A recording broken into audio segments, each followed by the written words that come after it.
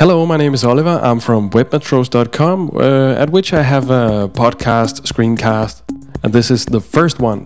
Today I'm going to show you some color scheme apps.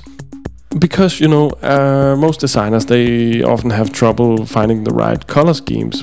And I'm going to show you two apps. One is the old established de facto gold standard of color scheme creation tools. It's called, funnily enough, ColorSchemer Studio 2. It's an old geezer. And then we have a newcomer, which is called Spectrum. At first, when you see this app, you can see that it's a huge app. It doesn't feel huge maybe, but it is a huge app. It has so many options and it feels a bit messy to me. It really does. It's a nice app, but it's like I really don't like it. If I was the biggest color nerd in the world, I would probably love this app. But Live Schemes is one of the tools that are supposed to help you create great color schemes, because then it uses color theory methods for choosing colors that match. And a nice thing about this is you can alter the colors, and then the live schemes will update accordingly live.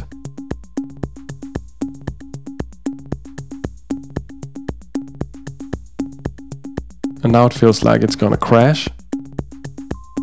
It did. Wow. That's amazing.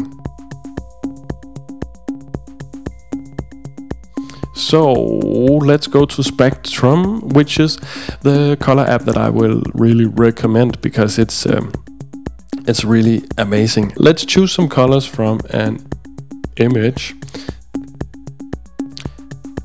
and I can then choose how many colors I want grabbed from that image.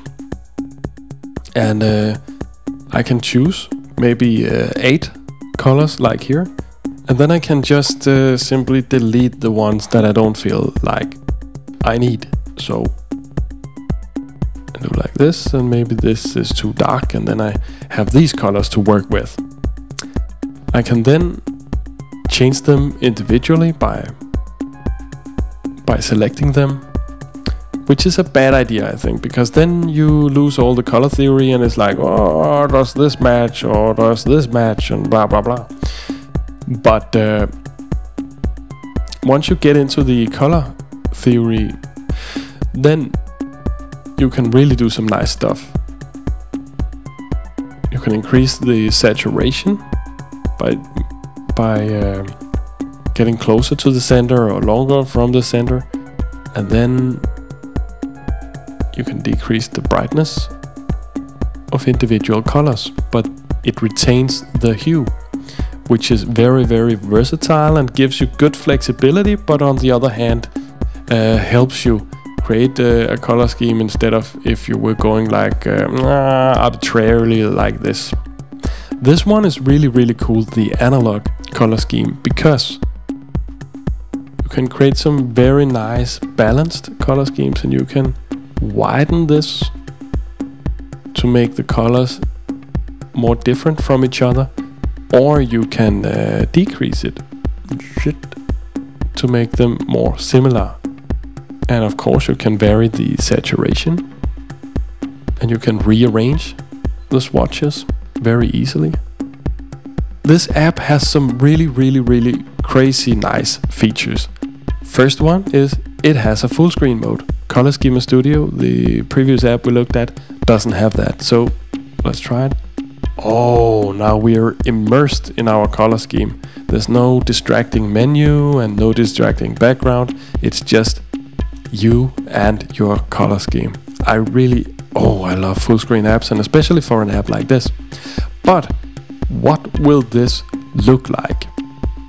And this is where this app is really creative and really shines, because I can enter preview mode,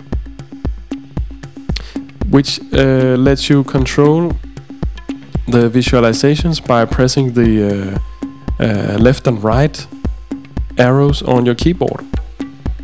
And then once you have a visualization that you like, you can press the up and down buttons on the keyboard to see it on a dark gray background, a light gray background, a white or a dark background. It's a really nice, very immersive way of looking at your colors. Let's try some of the other options here. Here, then I can drag this down, bring it over here.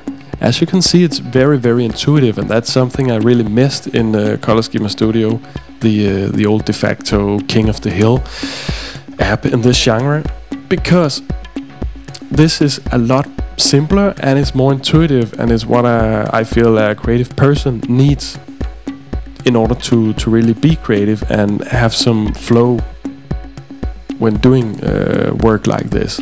And if you have an app that gets in the way because it's too distracting, then it just doesn't flow, it doesn't work as well as a simple and nice app like this. And last thing I want to show you is the palette save options, because you can keep your palettes and you can tag them, so you can be like, this one is a warm color palette, and this one is a greenish color palette, and this one is a reddish one, and this one is a warm one, and this one is a pastel one, and maybe we could also call this a pastel one. I know it isn't, but I just want to show you that you can then filter by tags by pressing show me the pastel patterns, and then we have the pastel patterns, and show me the warm ones, show me the reddish ones, and then it just comes up, and ooh la la, you have all your color palettes managed, and you can filter them by tags so they don't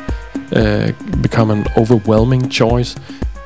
And of course you can also pick colors from the screen and put them right into your palette. As you can see, this is a really fast and effective app to use to make your color schemes.